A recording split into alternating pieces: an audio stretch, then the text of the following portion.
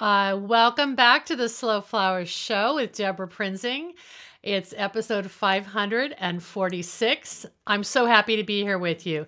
February has been a month packed with flowers, from Valentine's Day to our annual spring ritual here in Seattle, the Northwest Flower and Garden Festival. Last week, I was busy hosting a number of out-of-town Slow Flowers members who were here to speak and teach at the flower show. And it was so nice to see one another in person and to celebrate locally grown flowers and sustainable practices in growing and design. My two guests today joined the Blooms and Bubbles workshop series at the flower show, produced by the Slow Flower Society. Bethany Little of Charles Little and Company, based in Eugene, Oregon, and Beth Syphers of Crowley House Farm in Rickreall, which is outside Salem, Oregon, taught on the first 2 days. We had so much fun. Bethany led a romantic wreath design class, and Beth taught a flower crown workshop, and the students loved it all. We even had people who signed up for every day. I'm so glad that Beth and Bethany came early enough to have time to sit down and visit with me for a conversation that we recorded to share with you today. We recorded at the Seattle Wholesale Growers Market in Seattle, a farmer-owned cooperative that is also a Slow Flower Society sponsor and longtime partner of our work. You'll see the beautiful Northwest potted orchids in the background as the three of us discussed news from these two flower farmers and their farms. Let's jump right in and meet these two Oregon-based flower growers and designers. They're both farmer florists, and I'll share our sponsor thank yous in the second half of the show. Hi, everybody. I am so excited to be here today with two special guests. On your left, you see Beth Syphers from Crowley House Farm, and on your right, Bethany Little from Charles Little and Company. And I just picked you two up from the airport. You flew in to be at the Northwest Flower and Garden Festival as instructors. Thank you. Oh, it's so good to be here. Thanks for picking us up. That was great, and you even picked the right door. It was like, we're right here. Yeah. Well, I couldn't let a chance go by to film a conversation with you. Both of you have been on the podcast in the past, and we'll be sure to share links of those past episodes, but it's been a while, and I just think you're both doing exciting things with your farms, and I wanted to give everyone an introduction, and we'll also hopefully show clips of your instruction at the show this week. So let's start with you, Beth. Introduce Crowley House and let everybody know what you're up to these days. Okay, well, I am Beth. I am the owner of Crowley House Flower Farm. And lately we have been doing all kinds of things on the farm as far as new infrastructure going in. I have a new greenhouse that I just put in that is going to house mums for the most part, and then we're going to do anemones in the spring, mums in the fall, and it's just going to be designated to pretty much that as far as I know. So like counter-cyclical to seasonal crops that don't conflict and they get their dedicated space. Yes. And they're popular. Yeah, they are. We've grown a lot of mums over the years, probably for 10 years. It's been one of my main crops that I do. But I found that I just can't grow enough of them. So I just decided to bite the bullet, put a new greenhouse in, and that is what we're working on now. So yeah, that greenhouse is going to get paid for fast. It is. I know. Okay, just listening to Bethany egg you on. This is what happens. We get in trouble. We get each other in trouble. Yeah.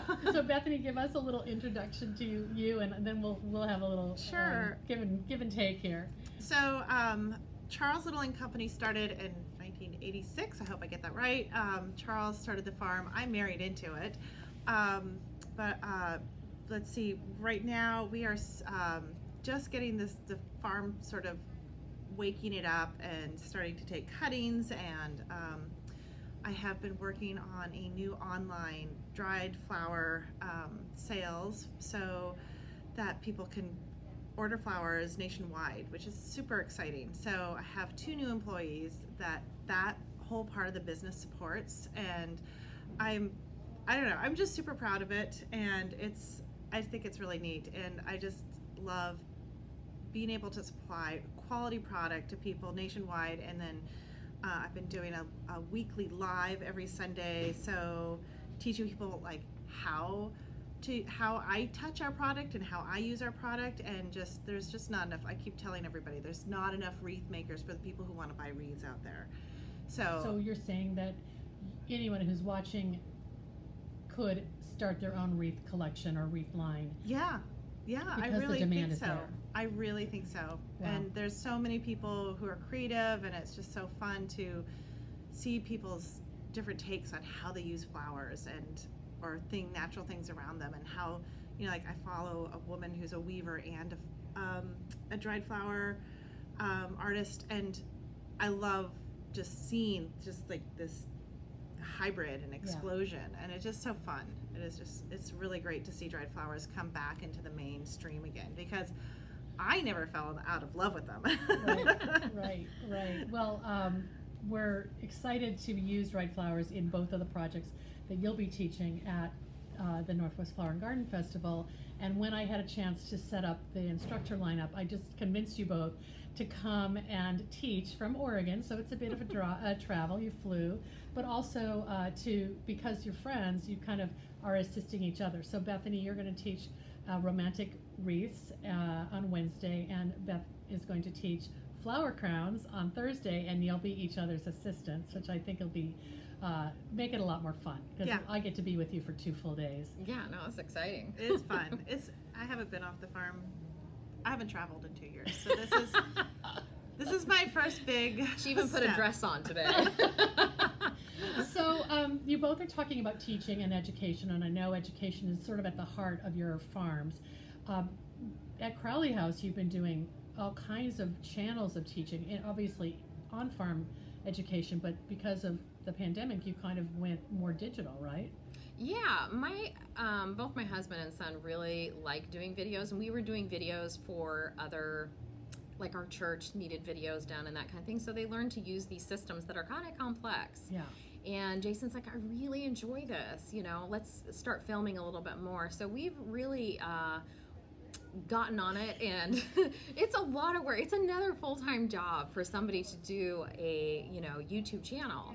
And so we're getting our videos up every Sunday, sometimes Mondays, but generally every Sunday, just trying to get content out to really show people what flower farming is really like, the nitty-gritty, behind the scenes, not so beautiful Instagram kind of things, and just it's just more of a vlog, so it's just our daily life on the farm. And then we also started our a Blooming Good Time podcast, and that's with Riley and Emma. It's super fun, and then that came about just because I wanted, when I first started farming, I was kind of by myself. I had my kids and that kind of thing, family, but I was pretty much by myself in the fields. And I felt like I was really lonely. So I wanted somebody, like a girlfriend, to be along with me. And that is what that podcast is. It's just a conversation that you can be a part of. You're eavesdropping on, but you're invited to be in that conversation. And we've just gotten so much support worldwide already. It's just crazy. I am feeling so blessed by it. That's crazy. So Riley is your daughter. She's in her early 20s, right? Yeah, she's turning 25. Oh, wow. And Emma is your niece, and she's a little bit older than Riley, but they're like sisters practically, right? And so they're bringing flower farming to a younger generation too. So do they come up with the topics, or like do you guys talk about it every so week? What's been kind of fun on the farm is just even in the YouTube or in the podcast, I might suggest something to them, but I want them to learn. So I'm seeing they did this tulip experiment that they thought through themselves. I kind of knew how to do it, but I didn't say anything and let them kind of figure it out. And then they figured out something went wrong, and then figuring out the next step. And we are putting that all out on the YouTube and on the podcast, so that people can feel like, this is how we've learned. And I already know the end story to it, but it's kind of fun. I love it that you're you're kind of letting them run with it too, and create their own, I guess, philosophy and their own aesthetic and their own kind of storyline that is, like I said, a younger generation, which we want to see happen. Yeah. Well, they watch Monty Don every lunchtime. And then I saw Riley cutting one of our, I think it was a gooseberry or something like that, down. And she's like, but Monty told me to. Because I'm like, what are you doing? Well, Monty told me to do this. I love it. It was pretty fun. Well, similarly, Bethany has been doing basically Instagram TV and all kinds of sort of regular installations of a couple projects. One, I have to just give you props for 365 days of I wreath, know. because I was with you when you were making one, and you were kind of like, some days I have to make 2 to catch up. Some days I did. So tell us how that, I mean, you were already active on Instagram before that, but that kind of gave you a regular following of, what is Bethany going to do today? I thought it was, it'd be really fun and interesting. I really, our dried flower sales were still really low, and I just sort of wanted to shake the tree and show people. And one of the things that I'll look at, sometimes I'll scroll through all my old images and I'll think, wow, that was like, I could watch the whole progression of like the creativity and doing it every single day, and making it a practice really made my, like, my artistry, it really expanded. And now I look at it, I'm like, I need to maybe do that again. Would just make my wreath, and then I would take a photo and do a couple videos of it and put it up, and they're all still there in highlights as well, so that's kind of fun. And what's the hashtag? That one is a wreath a day. Wow, 2019, I think so. and I think it was 19 and 20, because I started because there was a flood, and I was like, I have to look out a window that is not towards the river. When did you start feeling more comfortable doing weekly kind of stories about Charles Little and Company and what you were doing on the farm? I think probably in mid 21, I started feeling a little bit more comfortable. But I just thought, what's the harm in it? I mean, Yeah, I remember having that conversation with you. It was like, okay, we need to do this if we're gonna, there's always the next and the new. Yeah. And so we both kind of encouraged each other each day, or she would take one and look at it really fast. Do I need to take it down? Yeah, I would. Do I sound stupid? Like, look, do I say now. too much? That kind of thing. So. Well, I think that's great, because it is. I think the ideas of what you're teaching and talking about are coming to you because people are emailing you or posting questions on your Instagram. So you kind of know what topics are frustrating people, or that people need more information. Yeah, where's the pain point in whatever they're doing, and so just showing that in the story or in the video. Okay, so how do you do that? Bethany, are you doing that on Sundays, or I can't remember what day you do that? I do a Sunday 10 a.m. Pacific Standard Time, or Pacific Time, live, and it's about an hour usually, and I'm always doing some kind of wreath, or making something, or showing them, like, here, I took them out into my backyard one day, and I was like, this is how we make the grapevine bases. I remember that. But also there's other pain points, for people in growing. So I try to answer some of those in stories, because people will see, a reel about Nigella pods or something, and they're like, when do you sow those? Or, so I try to answer lots and lots of those kind of like direct sowing questions, since we do a lot of direct sowing on a lot, for all those larkspur, like a lot of dried flowers, a lot of pods. And it's sort of a funny sowing schedule when you sow in the fall, and the little baby stands out all winter long, and kind of blows people's minds. Yeah. But well, you talked about encouraging each other. How did you two meet? And I know you're about, Beth, you're kind of outside of Salem, and Bethany's in Eugene. So you're about like 90 minutes away from each other. Is that right? Okay. Well, it's a funny story. Beth remembers it. I don't. So we started the Pacific Northwest Growers Meetup, and I think it was the third year of doing it. And Aaron, you and Aaron, not you and me. Yeah, no, you didn't start it with. No. We invited them to come. You and Aaron McMullen from Rickreall. Yes. Okay. We invited Charles and Bethany to come, and they showed up, and I remember we were standing on the wall. I was standing with our friend Jen Ladd and a couple of the people, and we look over and they show up, and we're like, oh, the celebrities are here. Oh my God. The big time growers. And then, so Jason's like, knew that I like had, I totally had a crush on their farm. And so he went over and he tried to talk to Charles. And an introvert. Yes, he's an introvert. Let's just say that. We love him. So anyway, that's why Charles isn't on camera that much. And so anyways, he's like, oh. And I said, okay, I'm going to try. And so, and I think Bethany was probably just so nervous, knowing her now. Like, and they, you know, this was new. This was a new group. There was a lot of people and that kind of thing. And so I remember walking away from that meeting and thinking, I'm going to be friends with them. I don't care what it takes, but I am going to be friends with them. That's neat. So I don't know how it blossomed from there, but I don't really remember. I remember you guys came down to the farm I probably and visited, and we were like I think we just made another attempt, and I think that's how it happened. Well, Bethany has told me that you guys talk or text generally every day. Like you're just a little check-in, and so you really are a kind of each other's sounding board for when you're trying to figure out either a growing problem or some kind of marketing problem, right? Yeah, and I think originally I was new in growing, so then it was kind of one of those things where I needed help, and because I was running all these events, every single event, I never got to sit on any of the classes. So I felt like, okay, either I get a book, but it's just so nice to have somebody to be able to chat with, and Bethany and Charles know so much.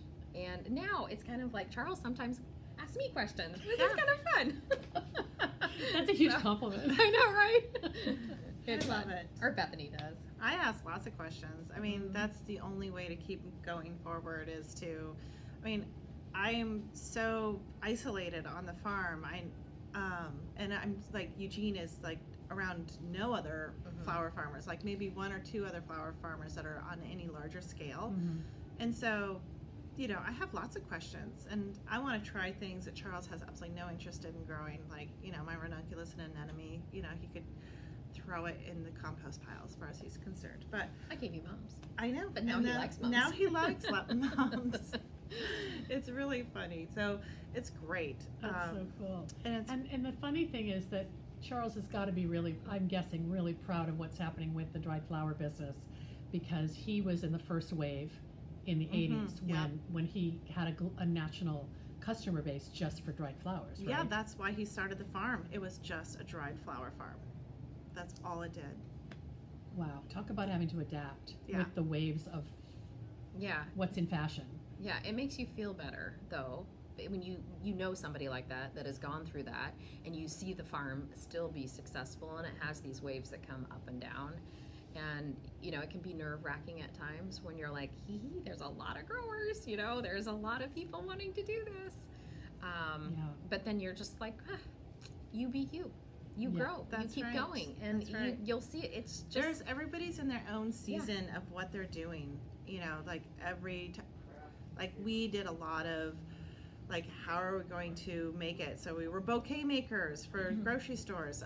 Then we did farmers markets, and then we did a lot of national shipping for, what do you call them? Companies that, like I'm doing now. Like drop ship? Drop ship, you know, for people who just actually were making sales and packing those orders, and finally getting to where we wanted to be. Like, what makes us happy farming right now? And so it's really fun to see people in their season of being a farmer who makes bouquets, does farmers markets, and or maybe someone that just does weddings and events, and being like, I was there, that was great, I don't want to do that anymore.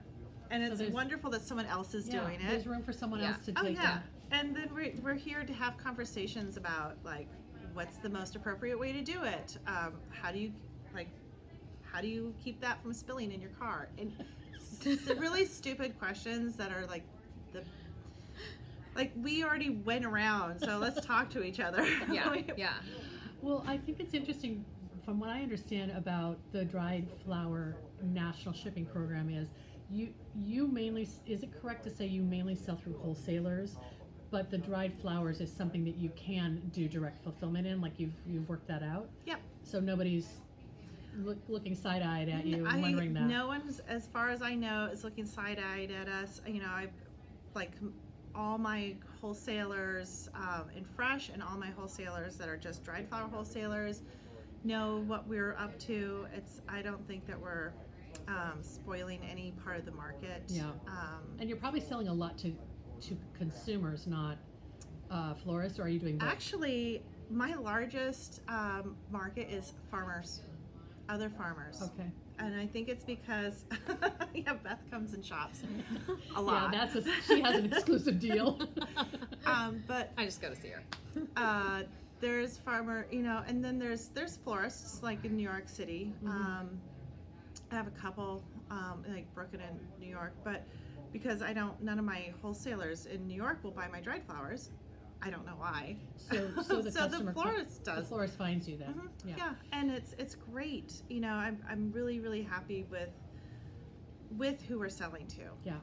I think it's cool that you're both very diversified, but you do have some special niches, and that's why I was very interested to hear about this new house that you're doing at Crowley House, growing house for mums and anemones. Yeah. You both are affiliated with the Seattle Wholesale Growers Market, where we are, and you're longtime farm members, part of the ownership. So you kind of get I guess panic requests from the staff about certain categories that there's demand for and then they don't have supply for. Is that sort of what pushed you into doing more mums and more anemones? I'm not saying that right, but yeah. What partly pushed me into it is that now I have 2 full-time young ladies that work on the farm, and I needed to keep a consistent cash flow throughout the year. So I found that mums pushed us into November right before we start wreath making, and then the wreath making pushed us through to December, and then we start into market bouquets. Well, we keep market bouquets going, but that's mainly why we did it. And then the spring crop. With then we anemones. start, anemones are blooming now. So we just, I know, it's just, we don't ever stop. But, in order to keep monies coming in to be able to pay for somebody, that's why I bumped it up. And then also the demand was just huge. Like, for mums, we could have sold every single, and we did. We just cleared the house. Yeah. You did too. Yeah. Even with my little starts I gave you. Yeah. Well, and then I dug up mother plants are in their greenhouse. I mean, Charles was like, wake up, we have to go tag these because we have to dig them because it's going to get cold. And I'm like, I think he loves them more than me now. I mean, I love them, and I was the one who was saying like, let's buy some King's Mums cuttings, like back 15 years ago, 20 years ago, when it was King's Mums. Yeah, so the whole King's Mum thing this year has been crazy. I'm just watching it from a distance, listening to people just panicking over that they're not going to get cuttings and who's doing cuttings, and it kind of reminded me of the tulip board. Yeah. I don't know. Tulip mania or whatever. Those are the things going back to they circle back and forth, and we see it and we don't panic. We're just like, okay, I have my stock. I'm going to use that this year. And if you need more cuttings, you call each other and go take a few and build your stock. And I have a secret place I'm going to get a bunch. Ooh. We didn't talk about this. I was too tired to even remember about it. Now we're talking about it. I'm like, I have a friend who offered me a whole bunch of new ones. Okay, cool. I wanted to just mention also, you both supply product in Portland as well, right? Where can people buy your product in the Portland market? At the Oregon Flower Growers Association. Okay. And our booths are exactly right across from each other, which is kind of fun.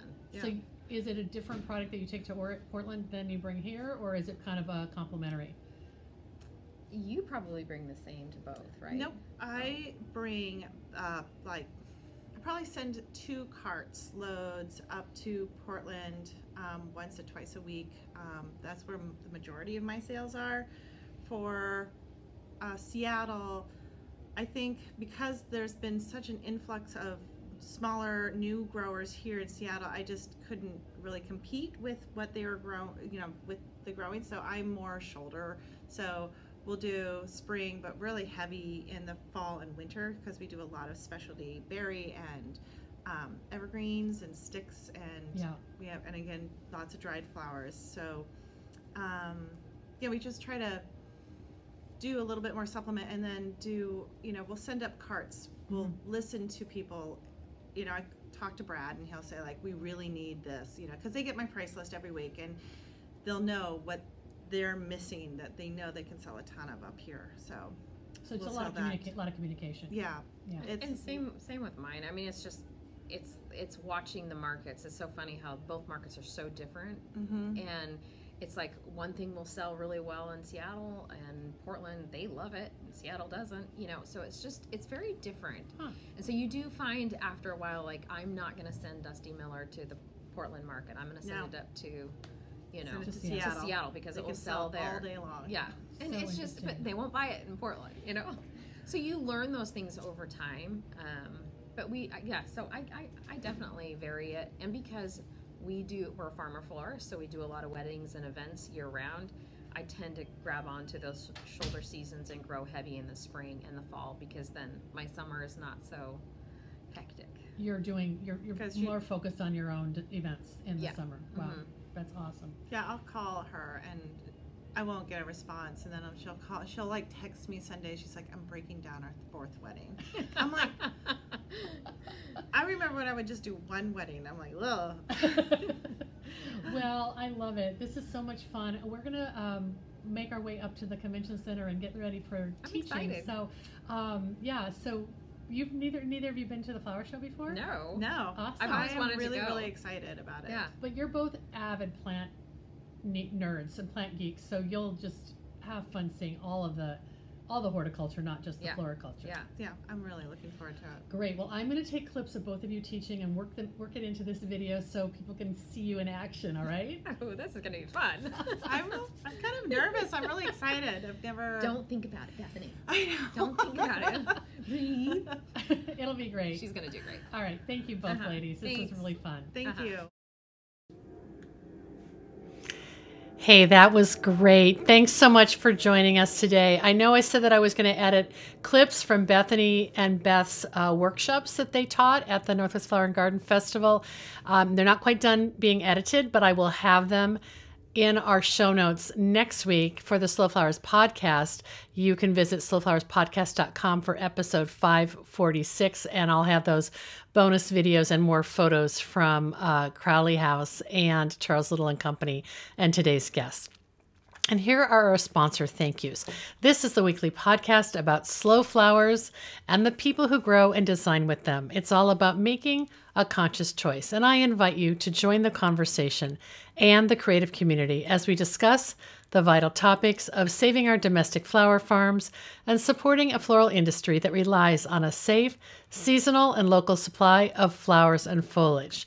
This show is brought to you by slowflowers.com, the free online directory to more than 880 florists, shops, and studios who design with local, seasonal, and sustainable flowers, and to the farms that grow those blooms. It's the conscious choice for buying and sending flowers. Thank you to our lead sponsor, returning for 2022, Farm Girl Flowers. Farm Girl Flowers delivers iconic burlap wrap bouquets and lush, abundant arrangements to customers across the U.S., supporting U.S. flower farms by purchasing more than $10 million of U.S.-grown fresh flowers and foliage annually. Discover more at farmgirlflowers.com. Our next sponsor thanks goes to Johnny's Selected Seeds, an employee-owned company that provides our industry with the best flower, herb, and vegetable seeds supplied to farms large and small, and even to backyard cutting gardens like mine. Find the full catalog of flower seeds and bulbs at johnnysseeds.com. Thank you to Mayesh Wholesale Florist, family-owned since 1978. Mayesh is the premier wedding and event supplier in the U.S., and we're thrilled to partner with them to promote local and domestic flowers, which they source from farms large and small around the U.S. Learn more at mayesh.com. Our final thank you goes to the Gardener's Workshop, which offers a full curriculum of online education for flower farmers and farmer florists. Online education is more important than ever, and you'll want to check out the course offerings at thegardenersworkshop.com. The Slow Flowers Show is a member-supported endeavor, and I value our loyal members and supporters. If you're new to our weekly show or our long-running podcast, check out all of our resources at slowflowerssociety.com and consider making a donation to sustain Slow Flowers' ongoing advocacy, education, and outreach activities. You can find the donate button in the column to the right at slowflowerspodcast.com. I'm Deborah Prinzing, host and producer of The Slow Flowers Show and The Slow Flowers Podcast. Next week, you're invited to join me in putting more slow flowers on the table, one stem, one vase at a time. The content and opinions expressed here are either mine alone or those of my guests alone, independent of any podcast sponsor or other person, company, or organization. Thanks so much for joining us today, and I'll see you next Friday.